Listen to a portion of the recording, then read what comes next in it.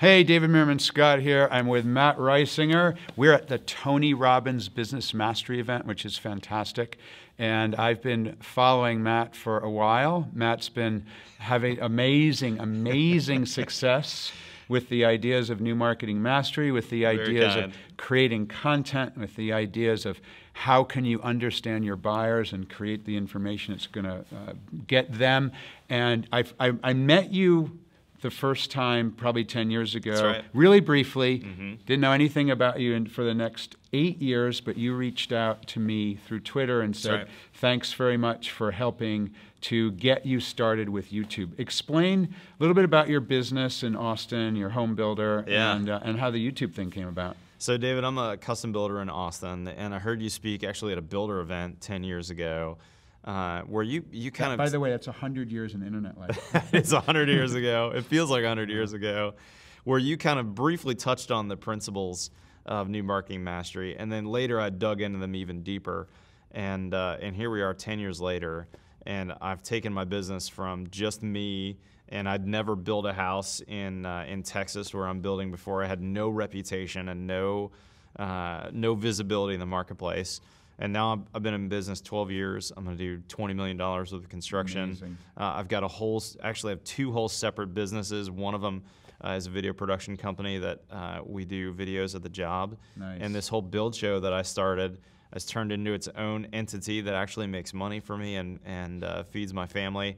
So we've got crazy success, but it's your principles that I implemented that have gotten me there. I appreciate that, but you did the work. I did the work, but I learned it from you. I love the fact that you're a builder. I love the fact that people say, "Oh, but I'm a," insert excuse here. Totally. I'm a lawyer. I'm a doctor. I'm a builder. I'm plumber. I'm a electrician. Plumber, I'm an electrician.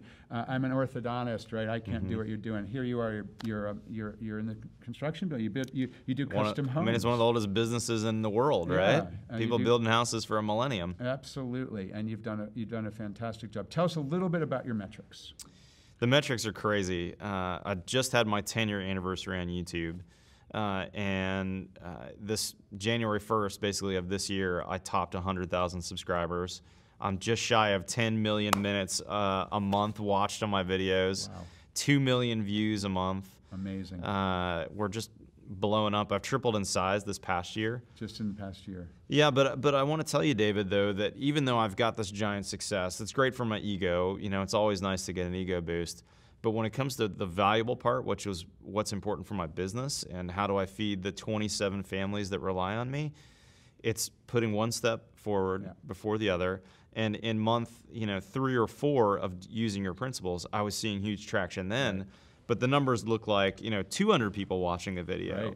Now I've got a video that has 2 million watches, but that honestly doesn't make as big a difference to my business as it did when I had very, very small numbers. But because if you're putting up a $2 million house for someone, all you need is one person to come in, and you've had a fantastic 6 months or a fantastic year. And so let's segue just a little bit into your sponsorship. The part of your business. So you figured out how long ago did you first figure out the sponsorship angle? I guess 2.5, 3 years ago. 2.5 years ago, the building products companies, so window manufacturers, for example, would come to you and say, "Gee, you got a cool video channel here, YouTube channel. Can you feature one of my products?" And the light bulb went off in your head, right? So that business now is how valuable for you? It's hugely valuable. When it first started out, they wanted to give me some free product or whatever, and usually it was companies that I'd made some videos on before. And I did some of those deals, but mostly I said, I'm not really interested in this. I want to make sure that I'm providing the best thing for my client. And honestly, I don't specify every product in my houses because architects I'm working with are specifying. But it wasn't long after that I said, I've got a bunch of videos about things I'm passionate about. And actually, I went from spending no money on videos for years to saying, I think I should bump this up. I'm building more expensive houses. I should probably have better production quality on my videos. So then I started spending money on a video production company to shoot for me. And it was a pretty big chunk of money. Now I had more money to spend in my company at that time. I had a bigger marketing budget. But then I said, what if those companies actually paid me instead of spending money to market? What if they funded my marketing business? Which is exactly what happened. Which is what happened, and not only did I pay for it in the first year, I made a little money, and then I started making more money, and now I'm making a pretty nice income from companies that sponsor me, that are companies that I already like and care about and use their products. I'm not a shill for them. Yeah. I'm just a social influencer who spreads a message of here's how to build a better house. And oh, by the way, this is a product I like that is part of building a better house. That's great. So 2 more questions. Yeah. How do you come up, you do 2 videos a week, Tuesdays and Fridays, is that right? Yep, Tuesday, Friday. Tuesday, Friday, Tuesday. Oh my God, it's almost Friday. What the hell am I going to do? Yeah, how I've had that happen before. How do you come up with the ideas for the videos? I mean, it seems like it's a lot of content. It is a lot of content. You know, my target audience, though, David, is very focused. I know exactly who's watching my videos, and YouTube analytics are really good that way.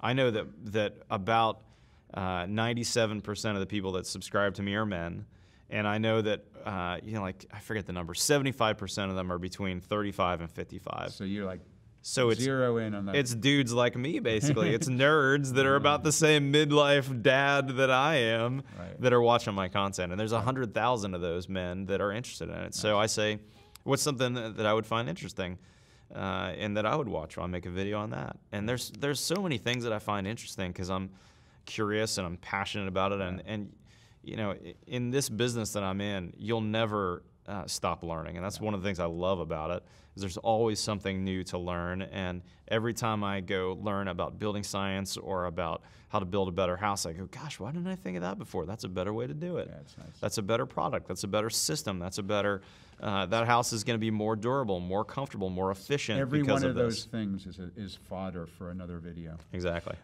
Finally, lots of people watching who are thinking, oh my gosh, this sounds daunting. It doesn't have to be YouTube, any kind of content, creating a blog, creating Instagram, whatever it might be. Quick advice for someone who's kind of on the sidelines thinking, should I do this, should I not do this? Yeah, you know, you've said this before, David. It's putting 10 minutes into your calendar a week. Start small, or maybe 10 minutes a day. If you can do 10 minutes a day, that's better. But even 10 minutes a week, get on to some form of either social media. For me, it's Instagram and YouTube are my 2 big ones. But maybe it's Facebook or maybe it's Twitter, and join the conversation. You know, it's like, I kind of think of social media a little bit of as being the new bar. You know, when I watched Cheers when I was a kid, after work they always went to the bar to hang out with Cheers, and everybody knew Norm when they walked in. It's kind of the same with social media. You're walking into the bar, you know, you're going to consume, you're going to listen to some conversations, you're also going to say some things. That's all it takes. 10 minutes a day, get in the conversation, and you'll be shocked at the result.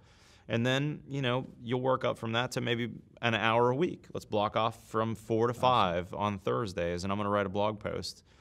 And that's really what I did that took me over the top, was blogging and YouTube, which is really just a verbal blog. Yeah, that's right. And talking about a subject and writing my thoughts on that subject. And before long, I became a trusted source for reporters, for people in my industry that knew that I was writing and that knew that I was smart, and then they would push my content out or they would quote me. And it's that little seed that just grows into that giant oak tree. Right. And that's how you create it. Don't stress about the beginning. Just do it. Just do it. Matt Reisinger, you're a hero. Thank you so. I really appreciate you spending the time here. Thank you, David. Thanks for coming to Business Mastery. Keep up what you're doing. And thank you for all you're doing for small businesses like mine across the country. I mean, there's 27 families that are part of my team that are fed because of principles that I learned from you. Oh my, that's so kind of you to say. Thank you it's very true. Much. It's true. Thank you very much. Matt Reisinger, everyone, he's right here with us. David Meerman Scott, the man. Learn from this guy. You can do it just like I did. Thanks, guys. See you later.